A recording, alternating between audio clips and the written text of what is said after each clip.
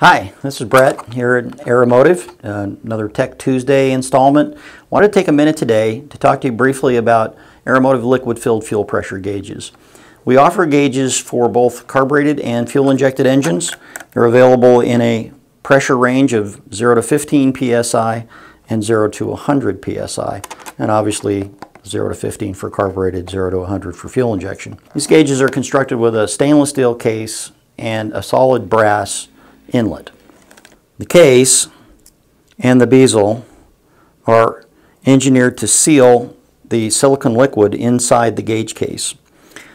The back of the gauge with the brass connection with a little bit of a PTFE paste for sealing will screw right into most Aeromotive regulators, which have a gauge port already installed. They can also be installed elsewhere in the system if you have a different place you want to pressure check. The liquid-filled part of this gauge is important. We fill these gauges with a silicone liquid that is designed to cushion and protect the board and tube mechanism inside. Gauges can be somewhat fragile, especially the low pressure gauges. Having the silicone liquid inside, when you install the gauge under the hood, protects it from heat and vibration when the engine is running. But it also creates a situation which a lot of people have experienced, but they don't always know what's going on. With a liquid-filled gauge, as it sits under the hood and gets hot, the oil in the case can expand and create a counter pressure in the gauge case. What that does is that actually offsets the pressure inside the board and tube and allows the reading on the gauge to be affected by the case pressure. As it builds more pressure, the reading falls.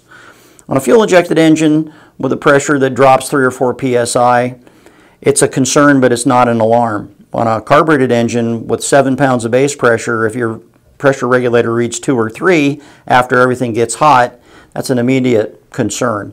With our gauges, we have what we call our equalizer valve in the top of the gauge. It's a small brass pin in the middle of the rubber plug where they put the oil, and that pin basically is simply pulled up slightly. You do not have to remove it.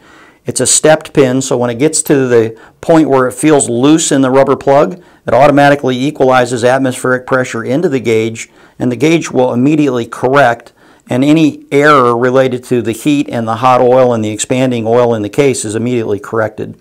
Then you just push it back down, and now the gauge reads correctly when it's hot. These are an awesome gauge, both from the standpoint of appearance, with a nice white face, a red needle. They're easy to read, but with the equalizer gauge feature in the top, or the equalizer valve, now you don't have to worry about not knowing what your fuel pressure is when the regulator is hot or when the gauge is hot. Thanks for joining us for Tech Tuesday.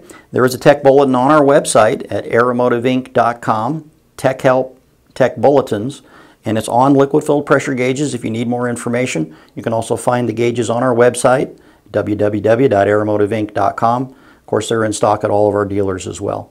Thanks for joining us and have a great day.